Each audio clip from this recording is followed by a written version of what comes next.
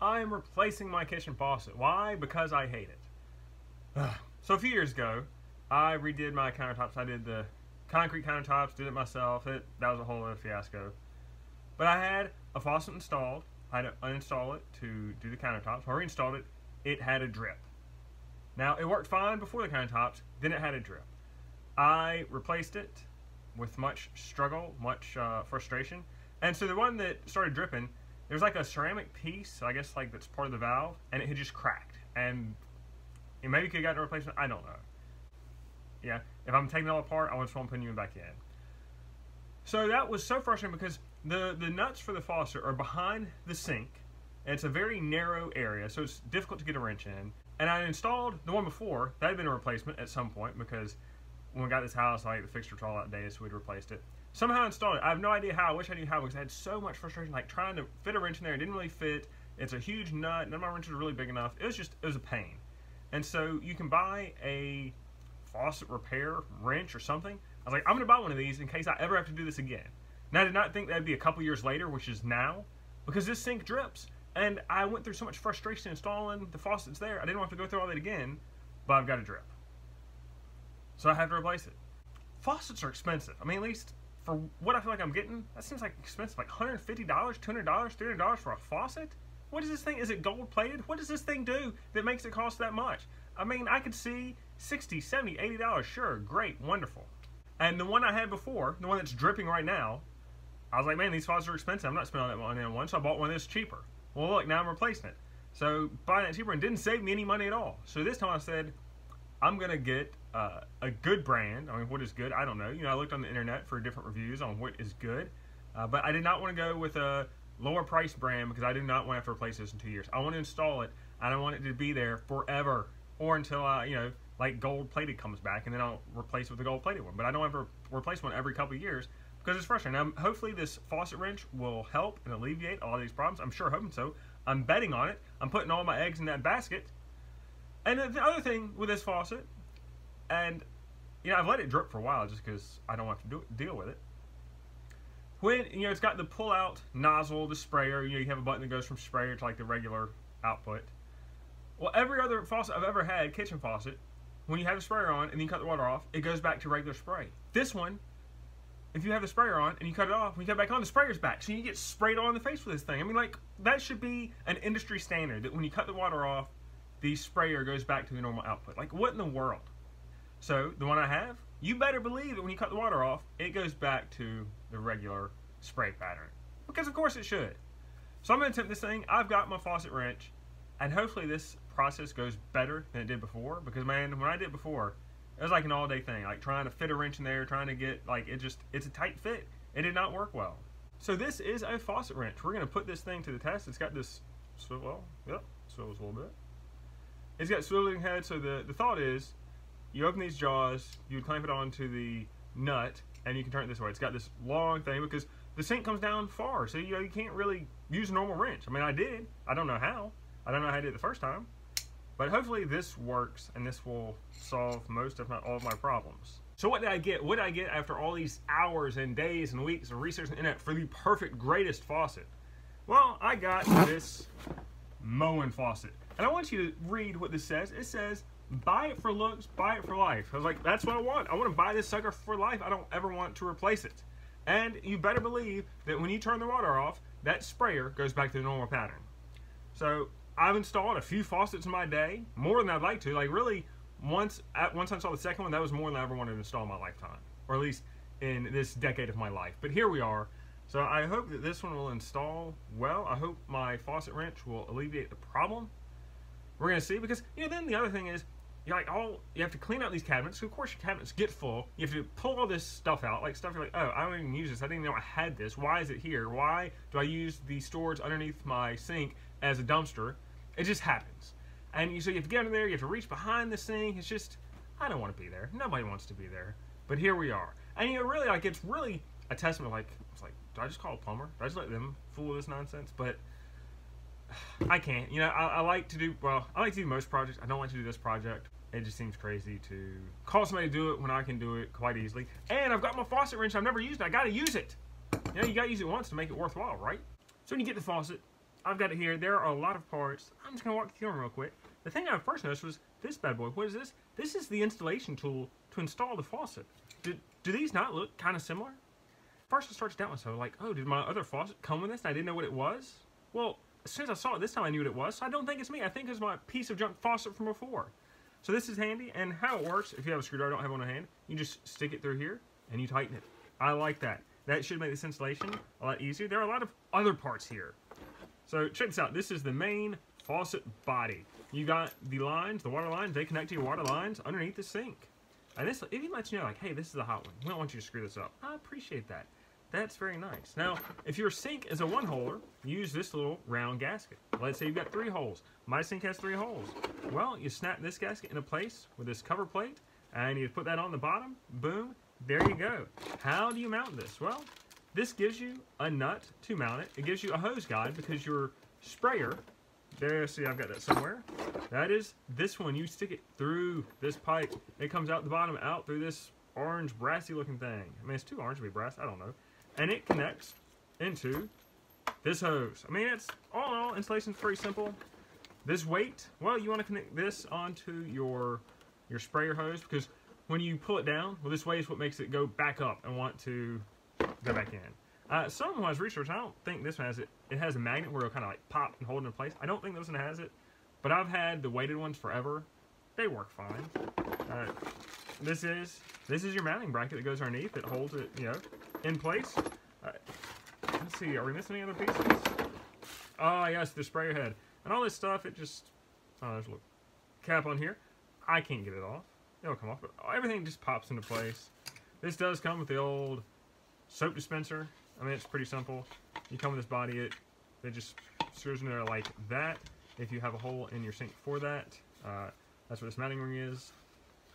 So, you take off the bottle, take off this mounting ring, this goes through the hole, attach this, attach the bottle, and you just take the top off, fill it that way. I've had these before. They break over time, but this being Moen, and you buy it for looks, you buy it for life, well, hopefully I'll have that for life. So those are all the pieces. That is how they fit together. Now, it's time to actually put it in place. So the first thing you need to do, turn off your water. That's your water valve. You have 2. I got one right there, one right here. Turn it clockwise. That is off. Open up your faucets just in case there's any water trapped in the lines. That way when you disconnect the lines, which would be right here, you just wrench, unscrew it counterclockwise, pop these things off. If there's any water, if you've opened up the faucet, there won't be any water trapped in the line, so you won't get any to drip out. I do have a towel under here, just in case. I'm going to be lying under here. I don't know what's under here. I don't want to be lying in any nonsense. And so those are disconnected. The next is to disconnect or unscrew the bolt that's holding the actual faucet in place. And that's like up under there, up under there. Hard to get to. But we got some tools, so we got some talent. We're going to make it happen. I have such a hard time installing this one. I'd forgotten there's water lines on each side. There's 2 water lines each side. And you can't use a tool on it because you've got the water line in the way. You just can't use it. And so this is directly behind the basin, and that's what made it so tough to get to. With my handy dandy faucet wrench, made quick work of this. Made it so much easier. If I'd had that, I would have saved myself so much time and trouble if I had that faucet wrench. But with this new faucet, since it's just center mount, I can use this tool because there's no lines running through it. So live and learn. But yeah, this would not have worked on the other one. I was wondering, like, did I just screw up? Nope. I knew exactly what I was doing, but this line, you can't do it. You can't install this bolt before the line. It all goes together in one go. And being behind the basin, you know, this, at least in the center mount, even if you had a nut here and a line through it, which between the basins. This is not. So this one's out. Very easy. It's going to be quite easy to get the new one in. So all is well. So the faucet installed, great. And the issue I had before is just that, so this one, the one I installed is a center mount, is a shaft that comes right in the center of the sink between the 2 basins, so you have an area to access it. And it includes a tool to install it. It's actually very easy. You put a plate on there, you put the nut, boom, it's installed. The problem I had with the other one before is that it is a 3-holer, so you had the water lines on each outside, the main faucet in the middle, and those nuts for the water lines to the actual faucet. Well, there's a tube on there, so the tool that was probably wouldn't work because it's you know, you need it open-ended, right? The problem I had is getting a wrench in there when there's like this much space between the basin and the back of the wall, and it was tight because you need these things tight enough because you don't want it leaking. And that was the issue I had. My faucet wrench worked great on that, made the disassembly very easy. Install went very well. The instructions were great. They, step by step, knows exactly what you need to do. Connect everything back up. It works great. I love that this faucet, you put the sprayer on, you cut the water off, it undoes the sprayer. Every faucet should be like, there should be some kind of rules or standardization in the faucet industry. How's that not just a basic thing? That is basic thing. It should be like that. That install went great, but I got a little twofer, a little surprise.